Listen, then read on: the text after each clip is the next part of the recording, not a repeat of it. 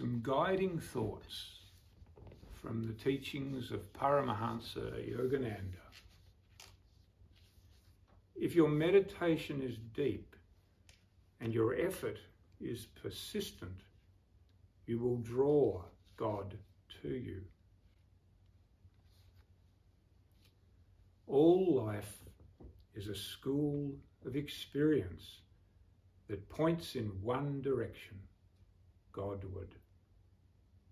Seek until you find him, for until you do, you shall never be able to solve the riddle of life, nor be free from the miseries that are part of mortal existence. To love the gifts of creation more than the giver is folly. Seeing God as the underlying reality is the way to solve the problem of being caught up in the delusive distortions of our material experiences. Stars, planets, plants, animals, and human beings are all let loose on a beautiful cosmic stage, with each one playing an assigned part. Very few people understand the meaning of the play because they do not pause to think deeply about it. To the unenlightened, the drama often seems chaotic and unjust. But God purposely did not automatically make all people poor or all people millionaires, because if everyone were alike, this drama could not go on. Diversity is the basis of nature, and self-evolution is one means of maintaining this diversity. God does not want us to suffer because of these differences.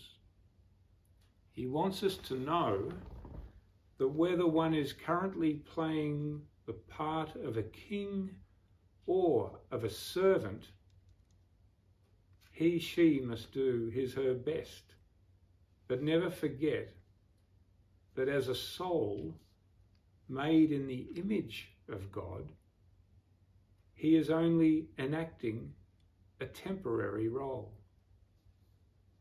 Therefore, it doesn't matter whether we scrub floors or whether we are the leaders of great nations, unless we know that we are merely playing a part on the stage of time. We will suffer from the dualities inherent in the consciousness of being identified with these different stations and conditions. Stage actors do not bemoan their particular parts, but enact their roles to the best of their ability, knowing they are temporary portrayals. Do you see? It is only when we take life too seriously that we suffer. Reincarnation is not compulsory unless you make it so. Life is a vast school. There is a lesson to be learned in everything. Life is teaching you all the time. You are a bad student if you don't pay attention. Renunciation is not self-punishment. It is the investment of a few temporal trinkets in order to gain the eternal treasure, God. Krishna declares that it is not necessary to forsake all things outwardly to find God, if everything you do is without selfish motive and done only to please him. To forget God for worldly duties is to show colossal ingratitude, for we cannot do our duty to our family and others without the power borrowed from him.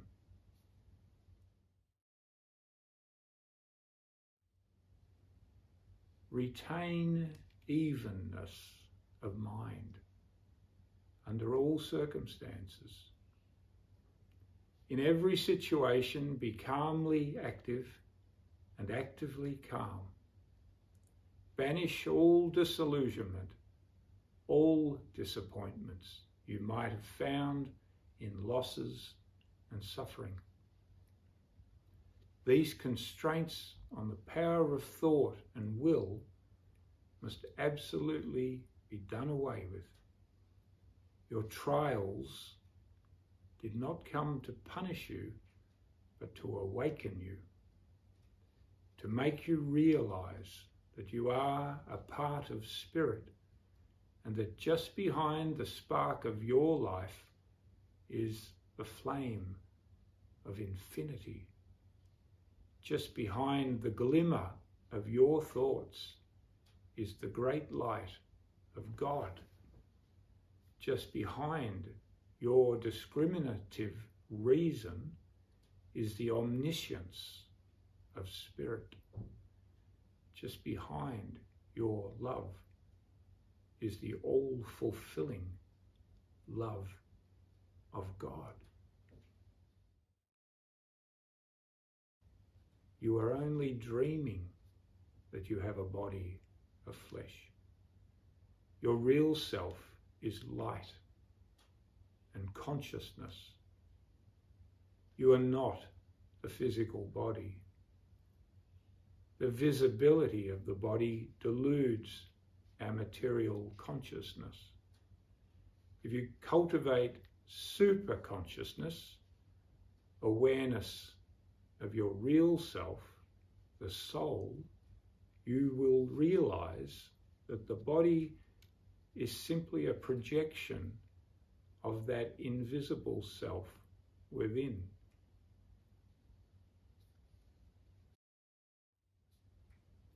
If you are attached to human happiness, you are in for a lot of trouble, because nightmares are inevitable along with the beautiful dreams. But if you will think of a dream as a dream, whether it is enjoyable or dreadful, you will have peace when you realize that life is a dream. Then you are free. If you can control your senses and keep your mind with God, you will be free. The divine man enjoys everything, but is not bound by anything.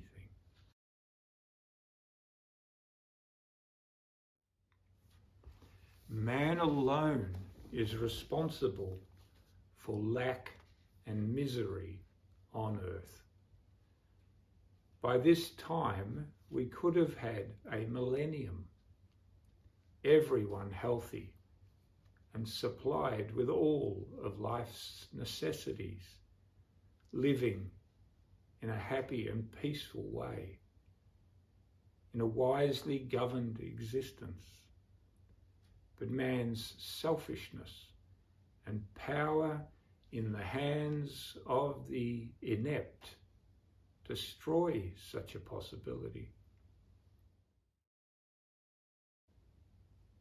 If today's world leaders were illumined by self-realization and worked together, they could, within a few years, banish war and poverty from the earth.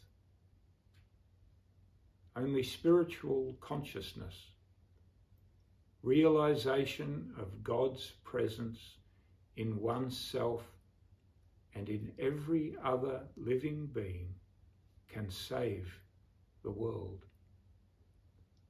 I see no chance for peace without it.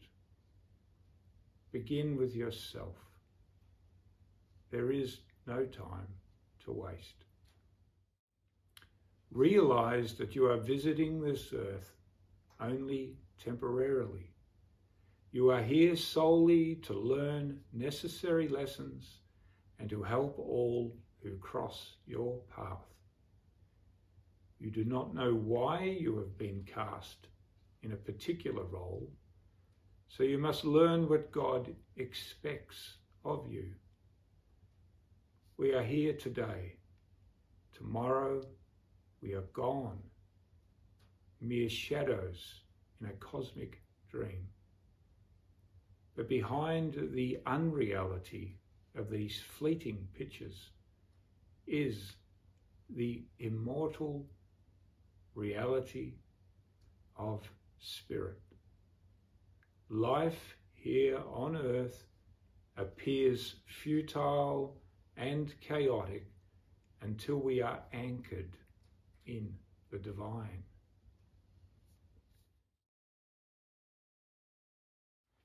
So why strive hard to have something you will lose just as you cross the portals of the grave? Money, fame, prestige, sense indulgence, material comfort, these are all pseudo pleasures in place of the real joy of divine communion. Remember, the temptation is powerful only because you have no sense of comparison with anything better. When you are strongly tempted, your wisdom is momentarily a prisoner of your desires and habits. But the highest way to freedom is to be so merged in the inexhaustible joy of God that you are able to relinquish all worldly pleasures in an instant. If you find true joy in this life, you will have it now and in the afterlife too. The purpose of this life is to find yourself. Feel the throb of the ocean of God's presence in your heart. Your intelligence was given to you to discover why you were placed here. To find Him. Seek spiritual riches within. What you are is much greater than anything or anyone else you have ever yearned for. God is manifest in you in a way that He is not manifest in any other human being. Your face is unlike anyone else's. Your soul is unlike anyone else's. You are sufficient unto yourself, for within your soul lies the greatest treasure of all, God. Thus do the saints say that to unite ourselves with God is the only way we can understand that this world is not something to which we should give much importance. Krishna tells Arjuna in the Bhagavad Gita, get away from this ocean of suffering. Be in the world and do your part, but do not be caught up and bound by its delusions, or you will be enslaved. It is easier to find God in the jungle of civilization if you follow a balance between meditation and constructive, dutiful work. When you think about your mortal life and all your troubles and identify with them, you do an injustice to the image of God within you. Affirm and realize, I am not a mortal being. I am spirit. You must cease to think you are a mortal being if you would find lasting happiness.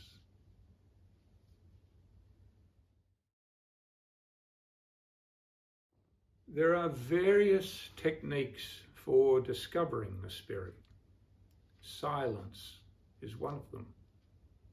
Practicing silence means to silence all desires that try to percolate into your consciousness from outside, so you can go deeper within to feel your soul.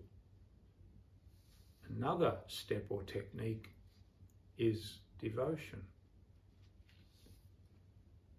Prayer, in which your very soul is burning with desire for God, is the only effectual prayer.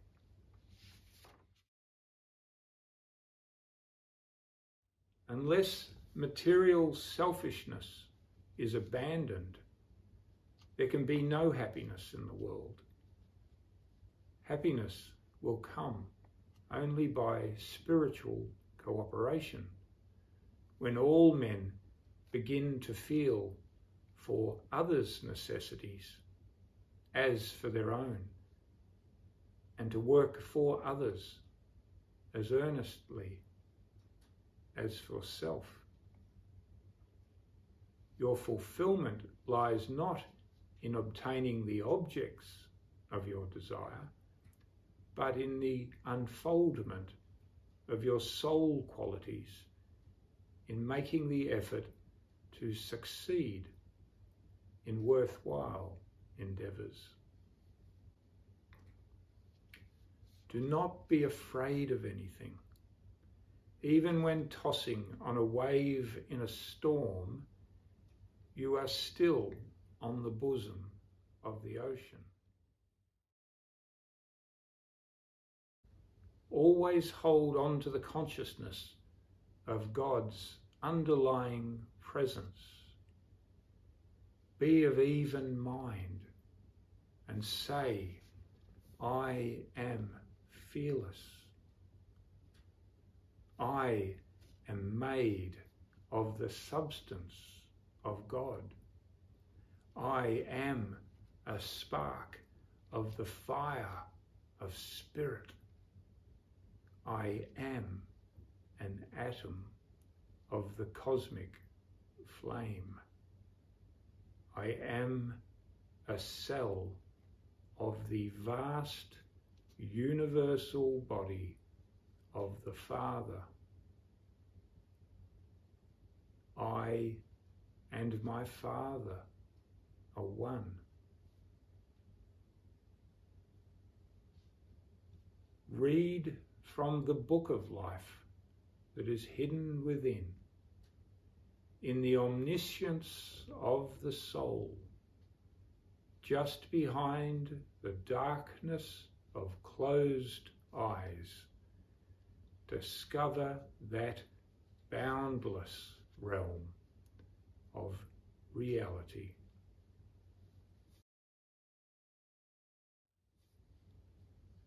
You are soul. You can consciously know your soul, your true self, by meditation. And when you know yourself as soul, you will have discovered the presence of God within you. Do not settle for intellectual satisfaction about truth. Convert truth into experience, and you will know God through your own self-realization. The glory of any true teaching cannot be known except by practice. You have to live the teachings of the prophets and the great ones. Then their truths become your own, and you realize that truth is demonstrable and universal. Your only real need is God. There is no other necessity. In God, you have eternal life. Become aware of this great truth. Otherwise, your appointments in life will take over, and you will die still bound by them. If you are one with Him, you are not compelled to return to this dream earth again. You are free to come and go as you like, to serve God in His children on earth. Do everything with the attitude of love. Love for God and love in all. When the desire for self-interest is gone completely from the consciousness, and the only desire is to serve others and do the highest good for all, that is wisdom.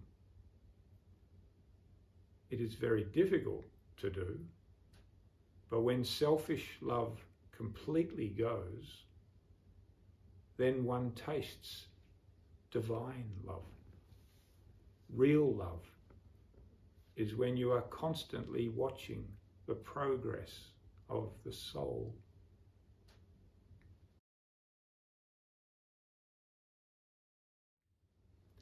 When you experience the true meaning of religion, which is to know God, you will realize that He is your self and that He exists equally and impartially in all beings. Then you will be able to love others as your own self. Time is slipping away. Why do you let yourself forget God? Why leave this earth without knowing the mystery of life?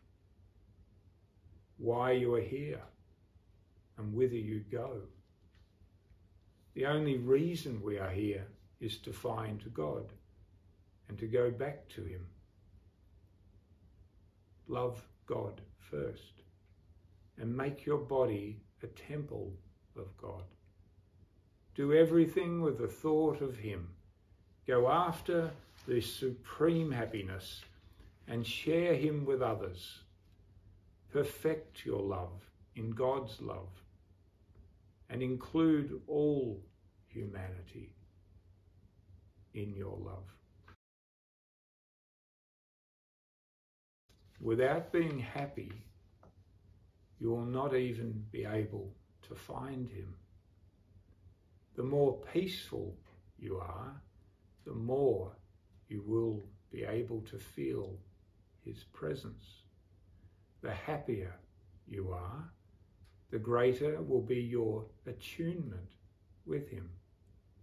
Those who know Him are always happy, because God is joy itself.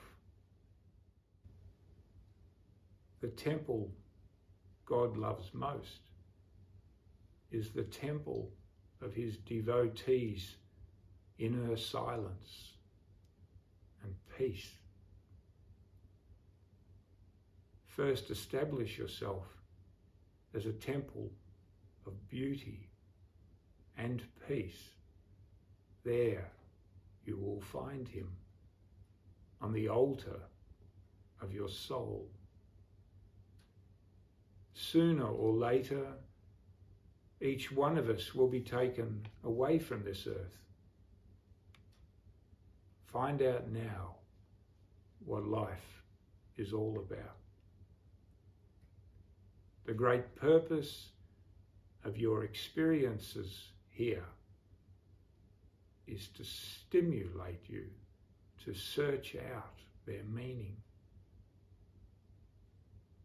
Don't give importance to this procession of humanity.